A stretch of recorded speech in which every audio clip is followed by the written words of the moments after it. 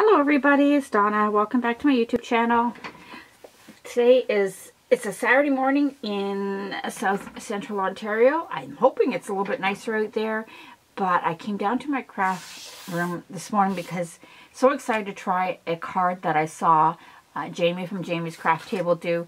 I'm not making it exactly the same action. I'm probably making it totally different, but she stamped the butterflies from the Butterfly Brilliance Collection onto just with the coordinating ink onto different colors of cardstock, and then she put them on top of the black, and that's where I found was really amazing. Like, they really just popped right off the black cardstock. So that's what I decided to do, something similar to that.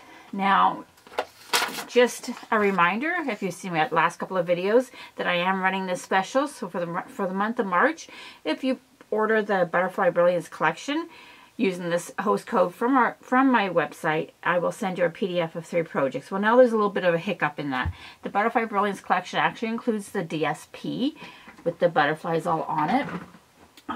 Let's see if I can grab some here. Unfortunately, the butterflies, the DSP, you'll recognize it, the DSP is no longer available, which is really sad because it's only 2 weeks into the promotion, or 2 or 3 weeks into the promotion. So it's really sad, and they can't get any more. So it has sold out. So the Butterfly Brilliance Collection itself will not be available. However, you can still buy the dies and the stamps together. And if you do buy those 2 together, you still get 10% off through the Stampin' Up website. And if you do buy the 2 together, it will be less than this.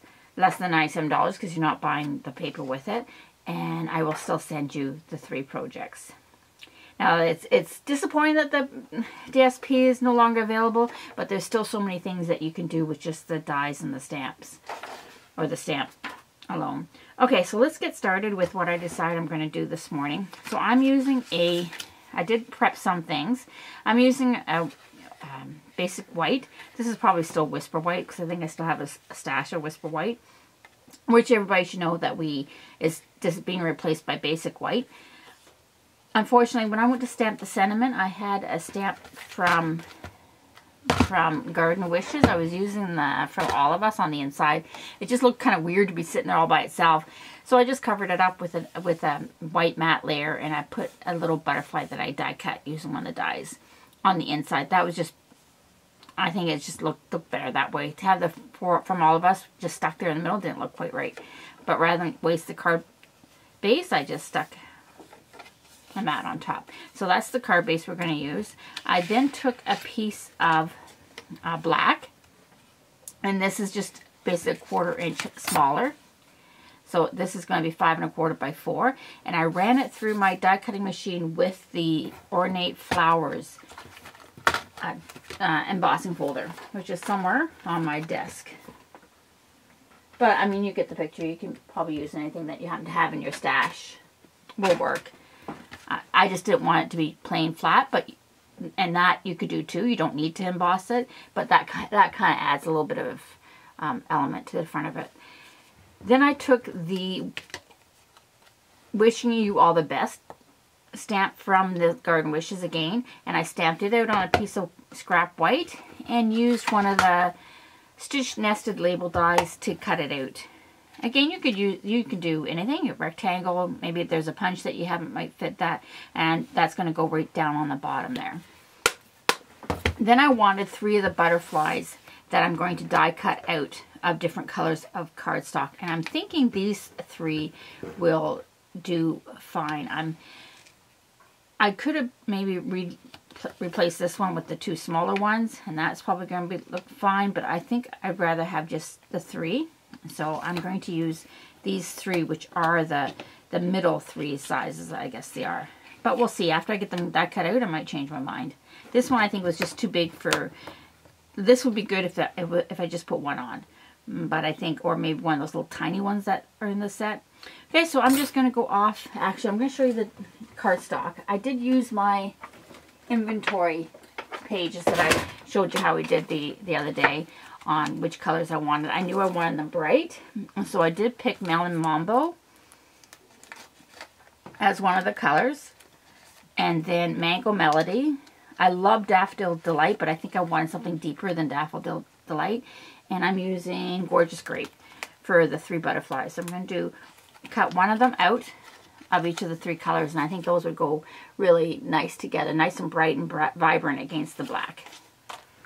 Okay, so I'll be back in a second after I've got those cut out. Okay, I'm back.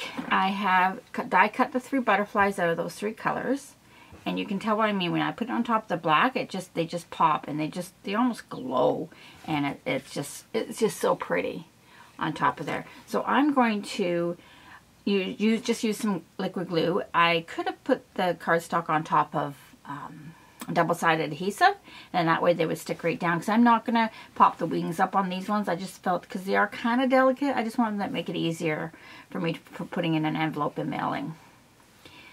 So when I put the glue on, any glue would work, but I used to use the sponge. You know, people used to use the sponge and they'd sponge the glue on, and I don't do that, but I'm not actually super careful, because I'm going to tap this off onto just scrap paper.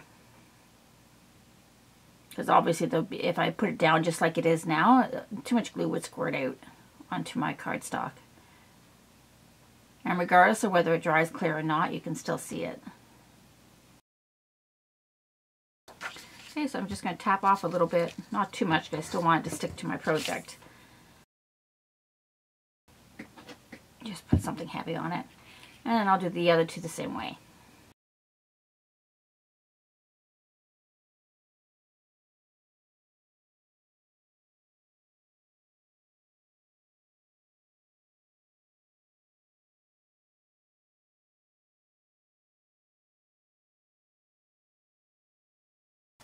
Okay, so there's the piece. I just think that looks so pretty with them just sitting there like that. They're very vibrant. Now I'm going to put the sentiment on. I think I'm going to use dimensionals on the sentiment just to give it a little bit of dimension. I could even maybe use Winged Stella on the butterflies to give it a little bit of sparkle too. I don't think I'm going to, but we could.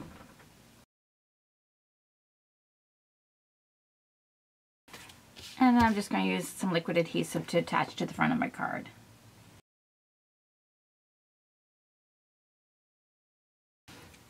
And there we go.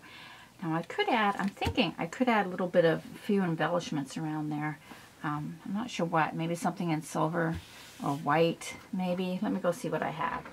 Okay, so these are Stampin' Up. Now some of them I'm sure came from Paper Pumpkin kits, or they could be expired. I don't know. I think the white would look nice. Those ones, no, because they kind of blend in. They don't give that pop. I do have these little pearls, but I don't think that's what I'm going for. And then these gold ones, which are no. I do like these silver ones, but I think I kind of want the white, because the white again pops a little bit. I'm going to take these white, I guess they're called sequins, and they're adhesive back, so I'm just going to sprinkle a few of them around.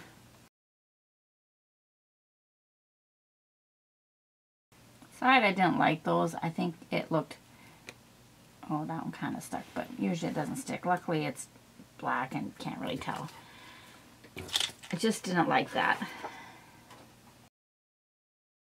I could put a couple of these little tiny gems on the tip of their antenna.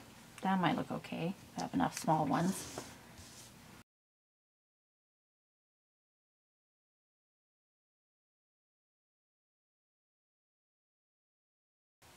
And there we go. Now that is just, it's so pretty. The colors just pop right off the black.